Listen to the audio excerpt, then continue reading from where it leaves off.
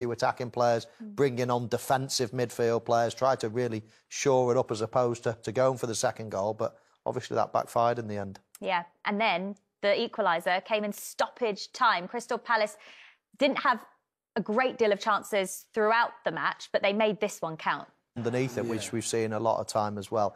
The only thing, and people that watch this show would have heard me saying it before, and I'll say it again, I don't for the life of me know why teams put their wall on that side of the goal. It's the short way to goal where he's going. You see De Gea, as the ball's going, and go for that near corner. And I'm not blaming De Gea. Every team seems to do it. So... obviously, I'm wrong, but I just can't for the life of me. I don't know if you are wrong. I'm going to get that out there. I'm going to get out there. When you're done with this TV luck, maybe you could go into set piece coaching. I'm sweating now. I'm angry about it because it happens all the time. I just don't know why. It's hot in there, mate. Don't worry. You're not sweating because you're angry. It's hot. Well, we talked about the chances that Crystal Palace had late on, that Wilfried Zaha one, which we'll take a look at in a moment. But Casemiro has this ridiculously good chance to get a winner for Manchester United.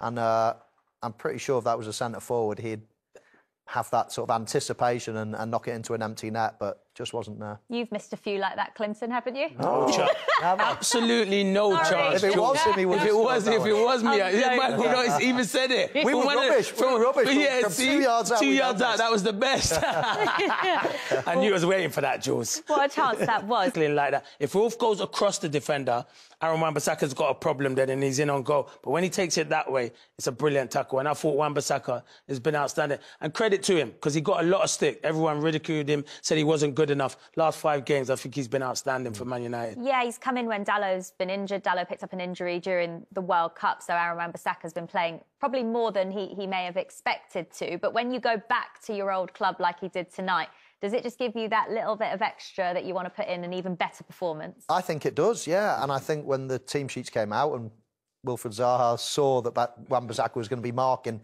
him in that game, he would have been thinking, oh, no, because no player wants to play against the likes of Wan-Bissaka. His problem, obviously, is on the ball, is going forward, but he's improving that all the time as well. But as Clinton says, that was Wan-Bissaka to a T. That is the best part of his game, that late lunging tackle where he almost sweeps his leg around. And we could see it coming.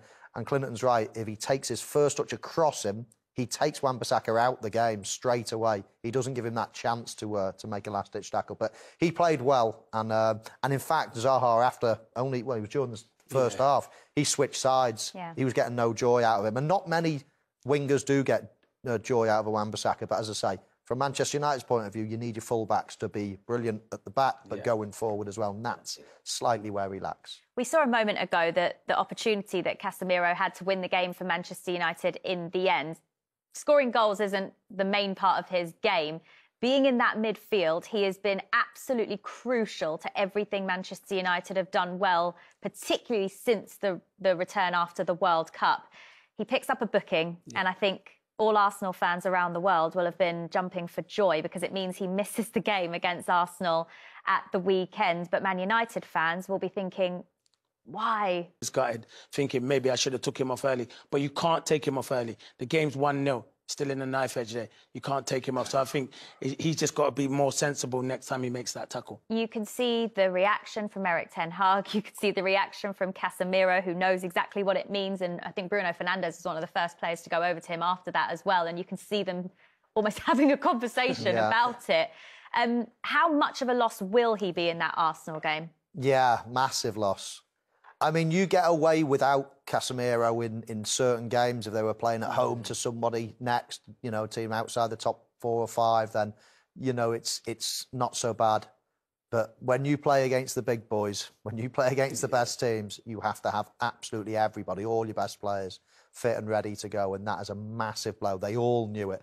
He shrugged his shoulders as if to say, I couldn't do anything, but he could have. I think Clinton's right. He could have. I don't think it was, you know, Varane was behind him. It wasn't an absolute last-ditch challenge. And Ten Hag, you saw his reaction as well. So, yeah, that's one of the... I mean, it was a bitter blow. That last 10 minutes was a nightmare for them. They lose one of the best players for a big game and they concede a goal, lose 2 points. And Clinton's right. You can't bring him off. At 1-0, it goes to show they went and equalised. You can't risk bringing him off. So, yeah, a disaster 10 minutes for Manchester United.